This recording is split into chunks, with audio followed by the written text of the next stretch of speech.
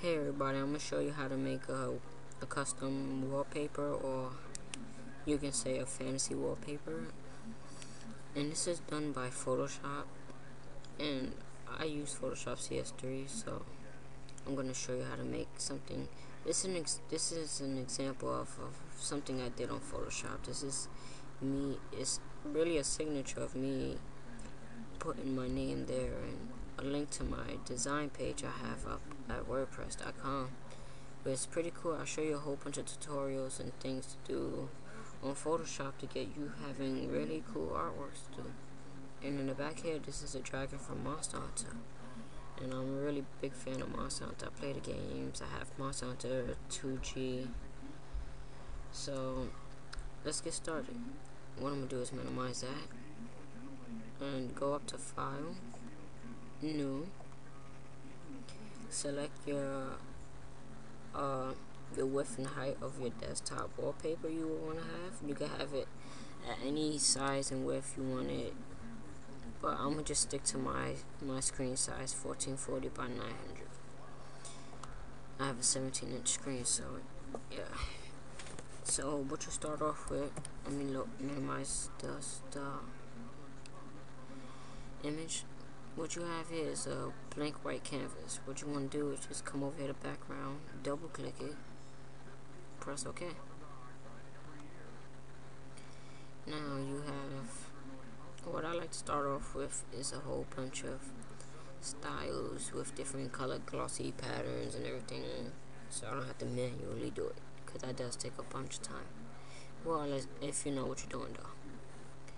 So you could just pick one of those and look, you got style here. But I don't want to do too much of the stars. I want to do something plain, like a black. Now, see, I have a black layer here. It's like a gradient style. Also, you could just, if you don't like that, then you could just come over here to the paint bucket tool, select gradient, and select the gradient you want. Now, I downloaded a bunch of gradients, so you could download them off the internet. Probably give the link if I can remember it. But you want to take the gradient, just sample out some of that. Oh, wait, see the mistake I did here? I forgot I already applied a style to it, so what I'm going to have to do is just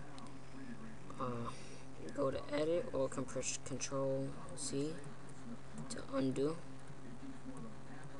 Or no, Control Alt C.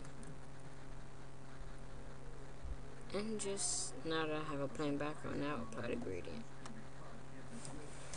Now, I got this really cool blue design. So, you might want to come over here to the shapes, custom shapes. Select a really cool design. Let's see. I like dragons, so let's select this dragon here.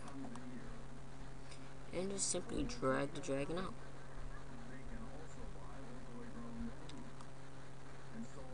And move tool. And just move over here. Or move somewhere where you're happy with it. Now what I like to do is select the custom style to give this plain shape some rhythm. Now see what I did? I clicked that like plaid style and it gave my dragon a plaid look. Maybe I might not want that. I could just select something different, something that stands out a little more. Let's say I try red. No. Okay, look, something that blends in with it. Now I have like a sea blue dragon. Now that's how that looks. Now what I'm gonna do here is just type in some text. You might want to give your wallpaper some text to it. So what I'm gonna do is just type in my design link, www.mikey. Oh, let me do this lowercase. www.mikey18.wordpress.com.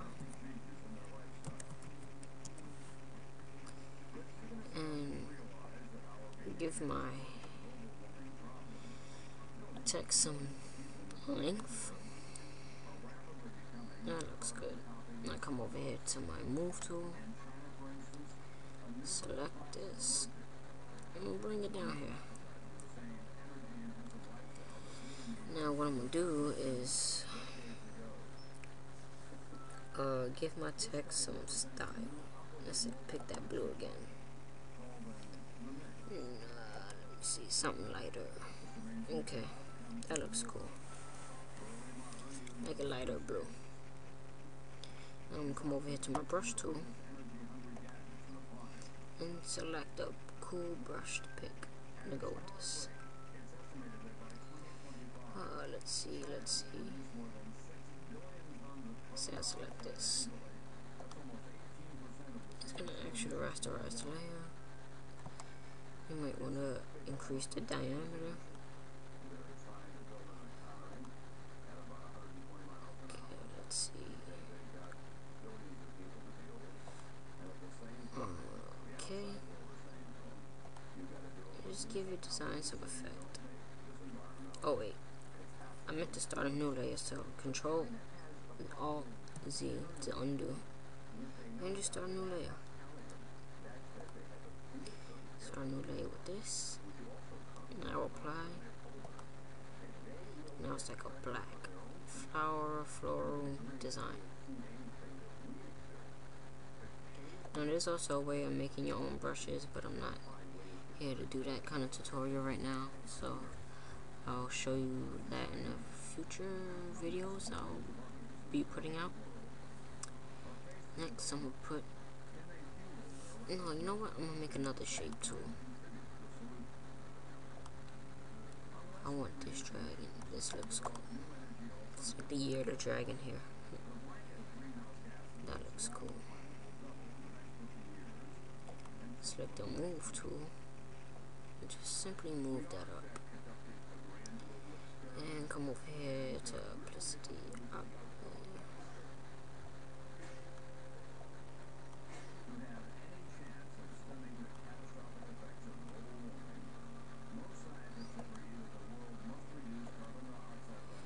And just select another layer, and it kind of like blends in. You get that kind of blend effect there. And finally, you might want to just go back to the brush tool. Let's see.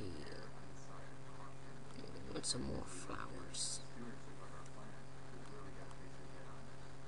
This looks cool. I used this a bunch of times earlier, so to make it look like it stands out a little more, just increase the depth of that. And just, there you go.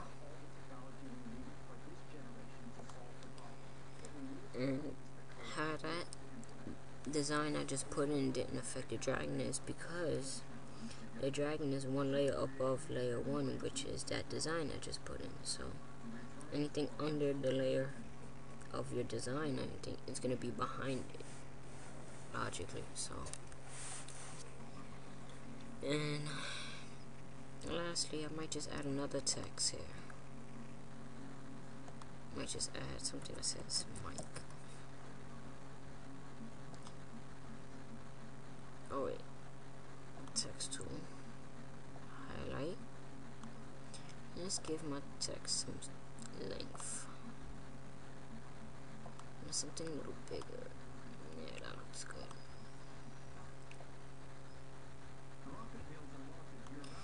Since it's black, it looks kind of plain. Let me see what I'll do here.